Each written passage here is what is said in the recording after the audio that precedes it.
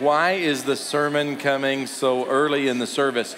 And it is because we're going to do the service a little bit differently today. We want there to be time after the message for us to just enter into, a season of worship, but also specifically a season of prayer. And that's what we're going to be talking about this morning is prayer. But before I just dive into that, I want to read to you something that I just read this morning. And it's the Apostle Paul, and he's writing in the book of Ephesians in chapter 3. And this is what he prayed over the people of God. And this is what I prayed over you this morning. And he just prayed that the people of God might comprehend. And listen to this. He talks about the depth, the breadth, the width, the height of the love of God.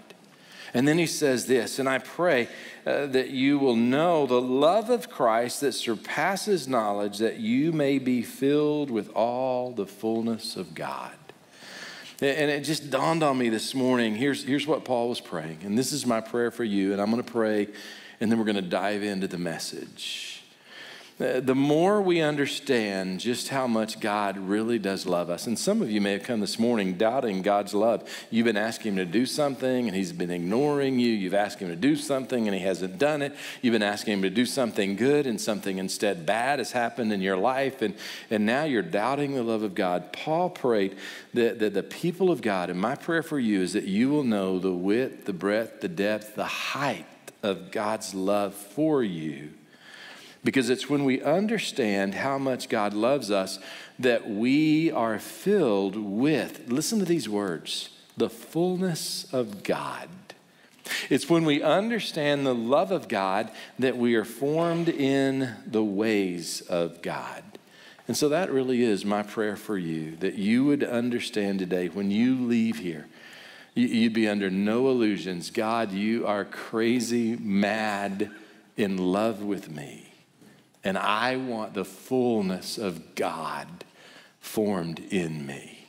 Will you just make that your prayer with me right now? Close your eyes. Don't close your eyes either way, but just say, Lord Jesus, show me the depth of your love. And Lord, form the fullness of who you are in me. And we pray this together in Jesus' name. Amen. Hey guys, we are in this sermon series that we're just talking about what we're for. And it's so easy, even for us. I'm not talking about what the world does to us. I'm talking about what we do to ourselves. Students, think about this. If you're not careful, you will allow your friends and just your own thoughts in your own head convince you that to follow Jesus is to be against this, and this, and this, and this. And then pretty soon you'll be convinced to follow Jesus means I have to swear off of having any kind of fun ever, but at least I get to go to heaven when I die. And hopefully that'll be fun, you know. And Jesus said, no. You want to summarize everything that is taught in this book? You can summarize it like this. 2 4s. 4, we are for loving God, adoring God, pursuing God, yielding to God. We are for understanding the depth of his love so that the fullness of God might be formed in us. And we are for loving others as Jesus has loved us. And if we are really for loving God and loving others, then it follows very logically that we are for prayer. Because think about it.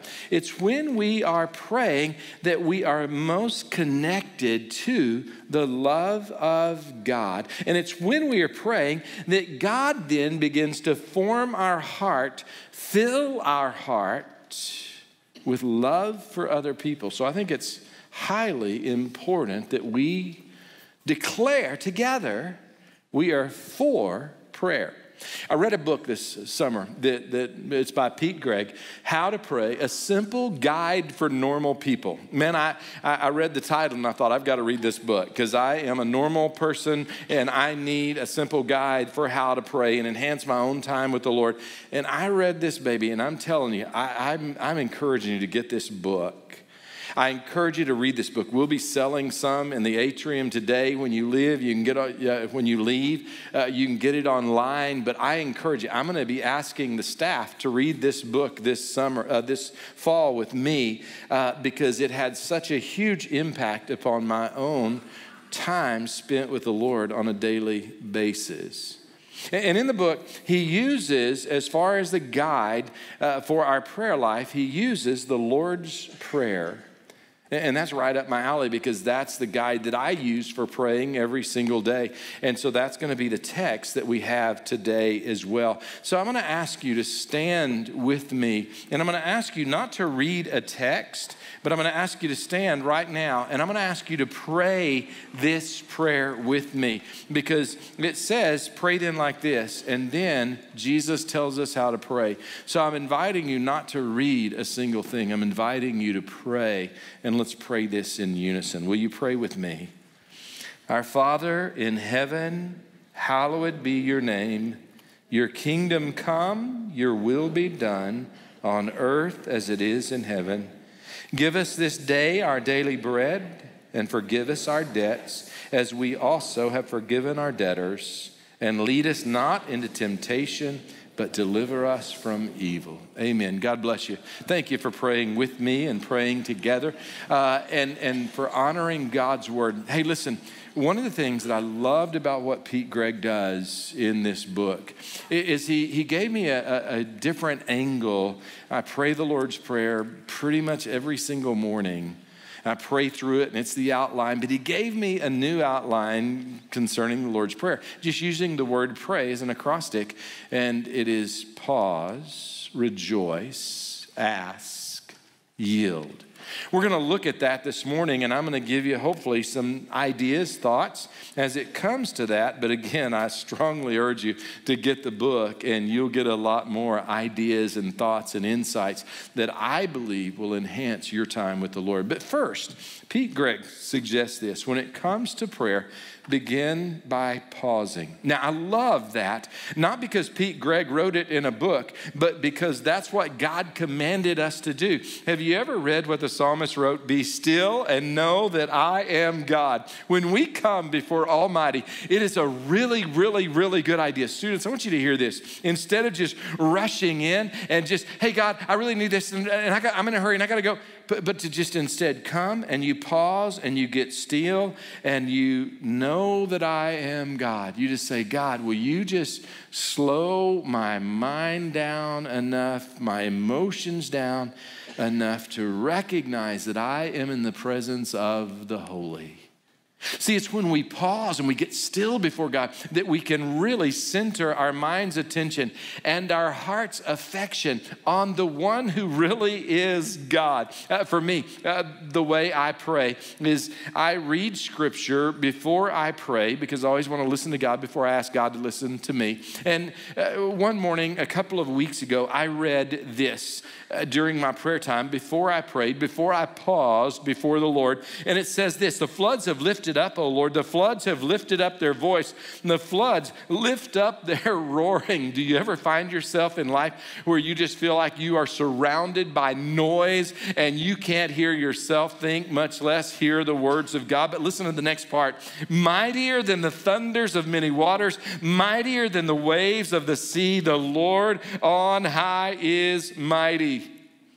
I read that and other things, and then I prayed, and during my pause, I'm just repeating, be still and know that I am God. Be still and know that I am God. And the Lord brings up that verse to my mind. But I didn't get an image in my mind of waves crashing and thunder. Instead, I just had the image of the voices of the world that are shouting, and the world is shouting out its threats, its mockery, its doubts, its profanity. And I'm just sitting there in the midst of that, and I remember how the psalmist said, you, O Lord, are mightier than the waves or the thunder. And I just began to pray, be still and know that I am God. Lord, will you silence the voices of the world so that I might hear your voice in these next moments? It's amazing what happens when you begin to pause before you pray. That's when you begin to see with the prophet Isaiah, the Lord high and lifted up. Pete Greig writes in his book, if we want to get better at hearing the one who speaks in a still small voice, we must befriend silence. He also writes this, the best way to start praying is to actually stop praying. Before you pray, it's a really good idea to pause and just say, be still and know that I am God. Lord, let me sit here until I recognize that I am in the presence of the holy. And then rejoice, pray, pause, rejoice.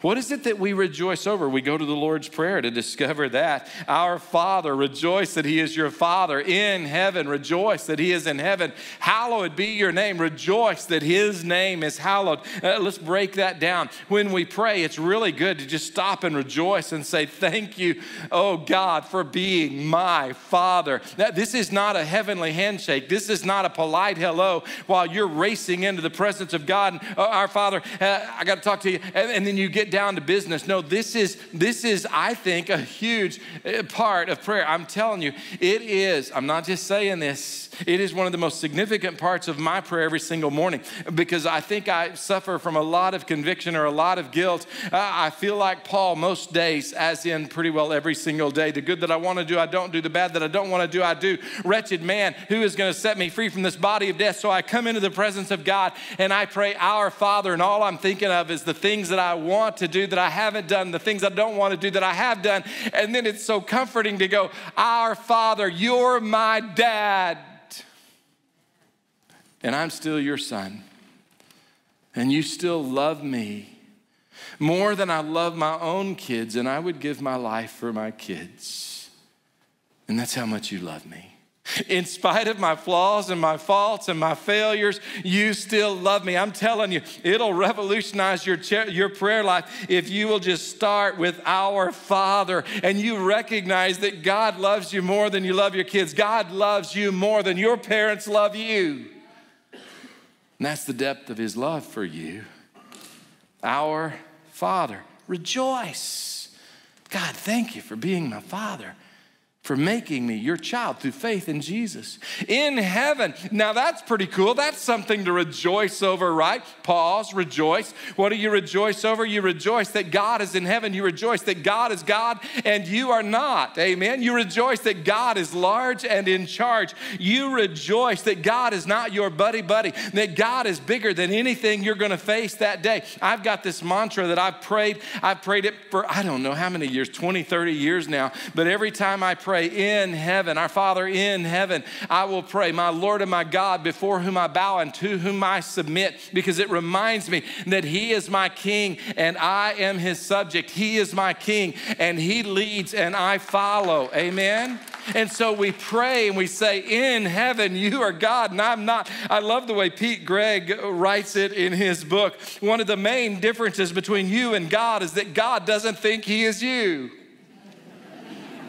How often do we come thinking this is all on me and I got to fix this and I got to take care of this? Rejoice that God is the God of the universe, and this God of the universe is your dad who loves you more than you can imagine. Hallowed be your name. What do you rejoice over? You rejoice that God's name is hallowed. I'm convinced when we pray, hallowed be your name, what we are praying is, oh God, let your name be sacred on my tongue today. Let your name be hallowed. Don't let me use your name in a vain, flippant way. Oh my God.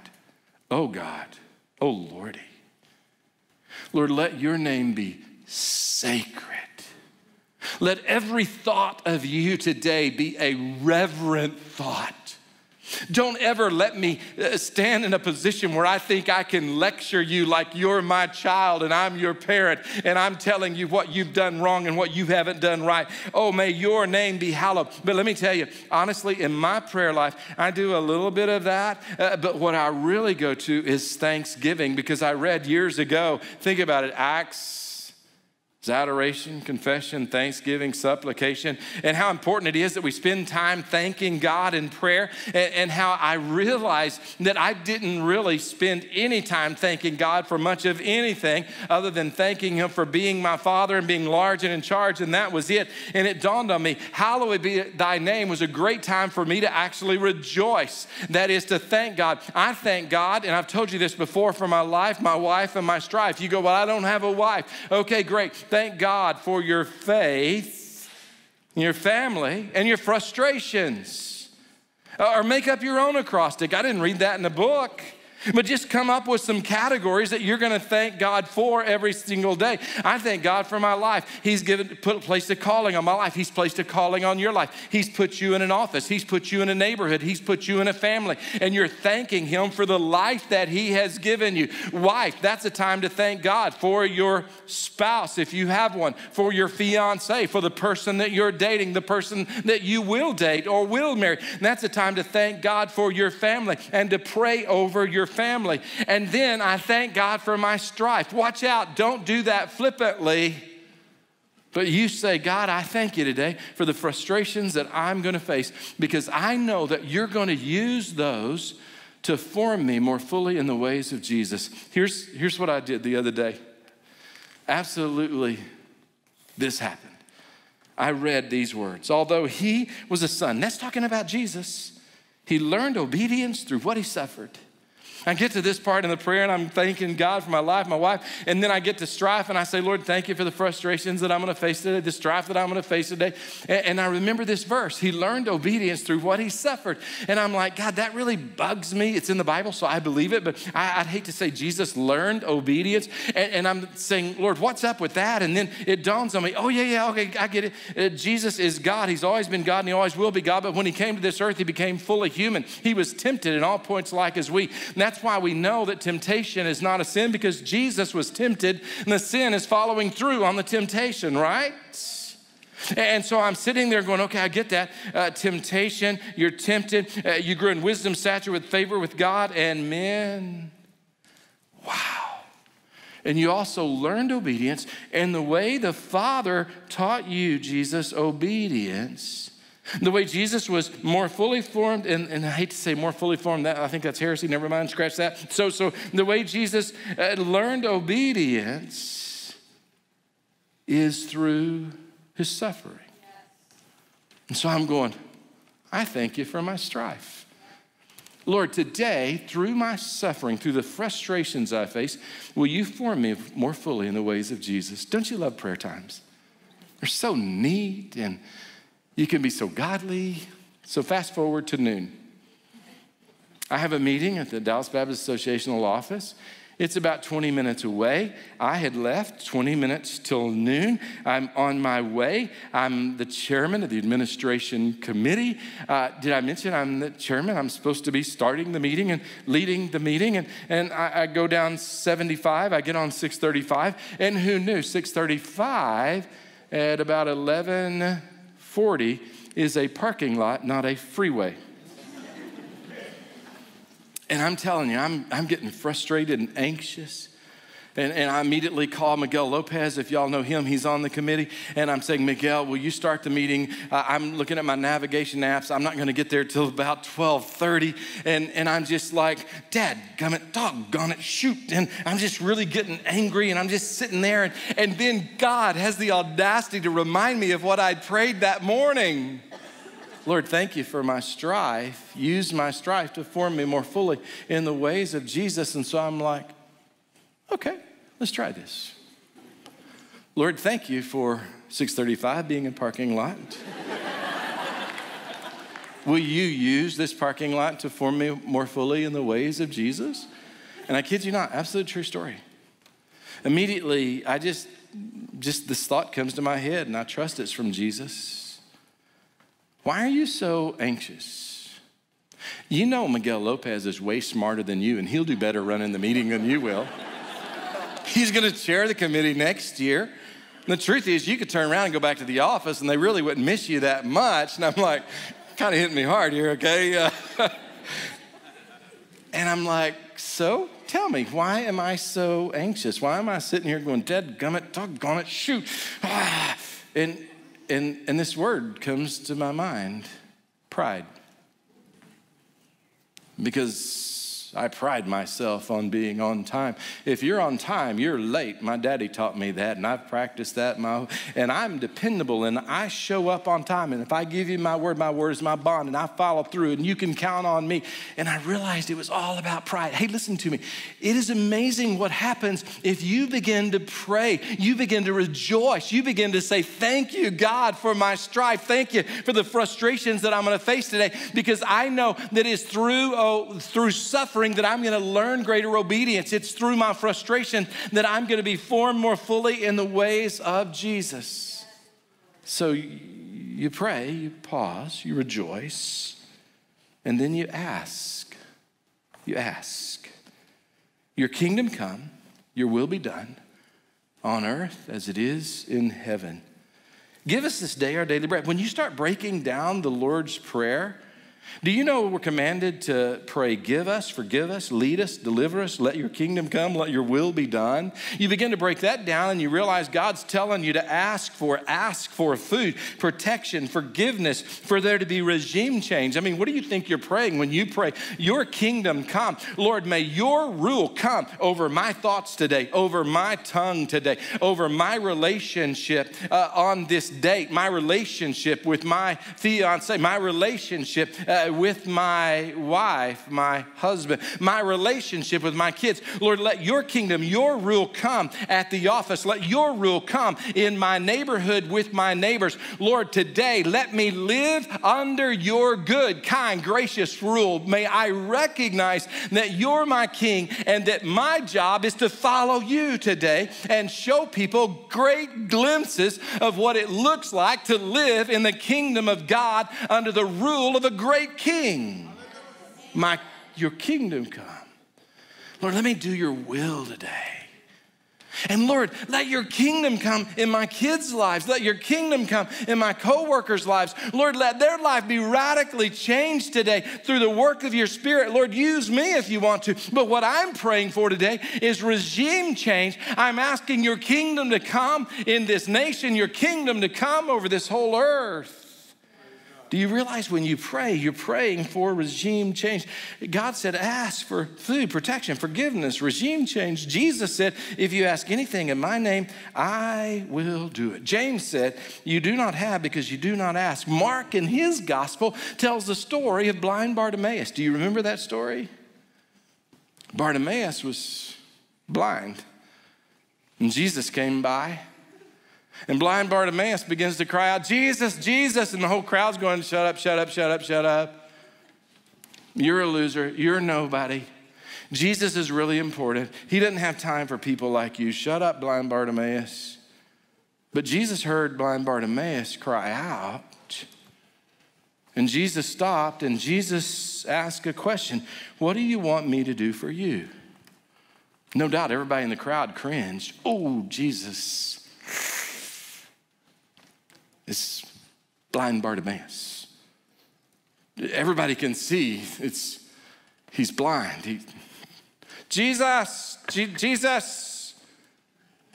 it's kind of awkward for you to ask him what he wants you to do. Everybody knows what he wants you to do, but Jesus doesn't listen to crowds, does he? So he asked the question. And I love blind Bartimaeus. He doesn't miss a beat. He doesn't go, duh. Instead, he goes, the blind man said to him, Rabbi, let me recover my sight. And in that moment, Jesus healed blind Bartimaeus, and he taught us it's not enough to sit silently in the crowd waiting for a miracle. We have to ask. He expects us to ask. Pete Greig writes this. We can't control God in prayer because he is God and we are not, but he does allow us to influence him. Here's the reality. We can sit down every day and pray, pause, rejoice, ask.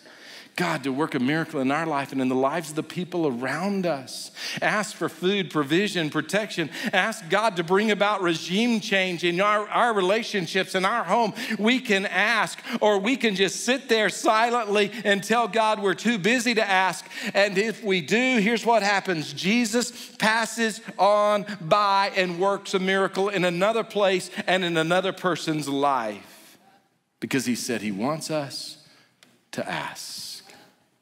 So we pray. We pause, we rejoice, we ask, and then we yield. Yield. Here's what we pray. Forgive us our debts as we have forgiven our debtors, and lead us not into temptation, but deliver us from evil. The word used there, debts, is also the word sin. It actually means something which is owed, due, an obligation to pay. Do you realize you owe, and I want a verbal response on this, you owe God perfect obedience. He's the King of Kings, and he created us. So we owe it to him to live under his good, kind rule and be obedient, perfectly obedient to our King. Do you realize you owe that? Yes or no? And it's okay if you say no or just stay silent. I just want to know, do you realize that? We owe that. Second question, you do realize you've not paid God what you owe. If we say we have no sin, we're a liar, and the truth is not in us. And so we pray, since we know that we've not paid God what we owe, we pray every day, forgive us our debts. The word forgive means to wipe the slate clean. And what we are doing is we are yielding our life to Jesus every single day. We are saying, God, I am so sorry. I've not paid you today what I owe you. I've not paid you perfect obedience, and I am asking you to forgive me, but I am reorienting my life back under your good, kind, gracious rule. I'm declaring yet again, you are my King, and I am your child, and I will follow you and obey you this day. See, when we pray, forgive us, as we forgive others around us, we're saying, I yield my life back to you. I think it was actually Pope Francis, and it's probably the first time you've ever heard me quoting a pope, who prayed, God never tires of forgiving us. We just get tired of asking him to. We go, God, I'm sorry for the millionth time. And I bet you're sick of forgiving me, aren't you? I'm just going to quit asking you. He doesn't get tired of forgiving us. We just get tired of asking him to. But here, God's grace is greater than all of our sin. And God invites us to come every single day and say, yep, God, I didn't pay you what I owed you yesterday, and I probably won't today, but I'm telling you, it is my desire, it is my intent, it is my commitment today to yield and to follow and to obey. And you forgive me, I'll forgive others, and I'll walk under your good, kind, gracious rule. Here's what I'm saying in this message. We are for prayer. That's, as a follower of Jesus, we're for prayer. Let me tell you what God does when we start praying. God influences us, and he influences the people around us.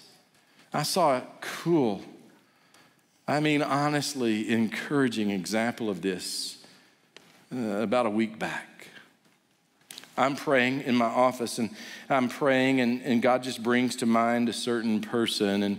And just in the middle of my prayer, and this is not that unusual for me, God just really, you ought to text them. You ought to tell them you're praying for them. And I'm like, okay, excuse me. And I'll get my phone out, and I'll text them and just, hey, I just want you to know I'm praying for you right now, blah, blah, blah, blah. Well, what I didn't realize is that Kim praying at home at the very same time It has the very same impression to pray. We'd not talked about this. We'd not coordinated this, planned this. I'm at the office. She's at home. She's praying, and she just really feels led to pray for this person, and God really convicts her, totally separate from me. You ought to text this person and let them know that you're praying for them. And so this person then, thinking that we're probably praying together, texts us both back and says, thank you so much for the prayers, and starts telling us some of what's going on in their life that day, what's going on in that life that afternoon, and how critical the prayers are and how much they're grateful for the prayers. And I couldn't wait to get home and go, that is so cool. And I'm telling you, in the midst of that, God encouraged my faith. He encouraged Kim's faith. He encouraged our prayer life. And he worked in ways that I can't even share with you in the life of the person for whom we were praying that very afternoon. It's amazing what happens when we pray. God doesn't allow us to control him through prayer, but he does allow us to have influence. And when we pray, we see the influence of God in our life and the lives of the people around us. So what am I asking you to do in this message? Well, we're going to spend some time in prayer today before we leave. But before we go there, even as the team comes up, I'm going to ask you to open up your mind and your heart to prayer once again. Maybe you've not prayed in a long time. Maybe your prayers are sporadic. Maybe your prayers are really, really quick because you just have a hard time believing that the God of the universe is actually listening to you. And if he listens to you, that he'll do anything in response to your prayer. But what if it is actually true? What if God really did prompt me to pray for someone and prompted Kim to pray for someone? What if he prompted us both to text that person? What if he really did influence what happened that very afternoon in that person's life because Kim and I were both praying along with many others, no doubt? What if it's true that blind Bartimaeus, had he stayed silent, that Jesus would have just passed him by and worked a miracle in someone else's life? I'm asking you to open your heart and your mind up to prayer. Because as a follower of Jesus, I can tell you, you are for prayer. You are designed for prayer. You are formed for prayer. You may not practice it, but I'm telling you, you are for prayer if you are a follower of Jesus. So I'm asking you to open your heart up to it. And now I'm going to ask you as well to engage in a season of prayer. The worship team is going to lead us in worship, but I'm inviting you to ignore them. Just let that be background worship. And pick a pause, or pick rejoicing, or pick asking, or pick yielding. Pick one of the 4 areas and just zero in on that. Hey, by the way, I do believe worshiping God is a part of prayer. It's called rejoicing. It's called worshiping. Hallowed be your name. So if you want to spend your time worshiping, feel free. Dive in. And also this altar is going to be open, and there are going to be prayer partners here so that if you need somebody to pray over you, listen, there's somebody down here who'll pray over you. And the Lord's Supper, we're inviting you to come down and grab the elements and take the Lord's Supper. And you just do it on your own. We're not going to lead it jointly. But remember what you're doing when you take the Lord's Supper. You're rejoicing. You're saying, thank you, Jesus, thank you, Jesus, thank you, Jesus. That you didn't just sit in heaven and wish us luck. You came. This is my body, take and eat. And Jesus, you shed your blood as payment for my sin so that my sin could be forgiven and so that I could live with you as my king in your kingdom forever and ever and ever and ever and ever and ever. Thank you, Jesus.